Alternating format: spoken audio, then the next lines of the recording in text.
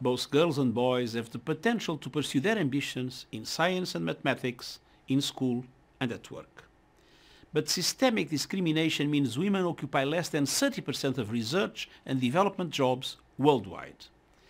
We need concerted, concrete efforts to overcome stereotypes and biases. One starting point is banishing the predominantly male images of scientists and innovators on social media, in textbooks and in advertising.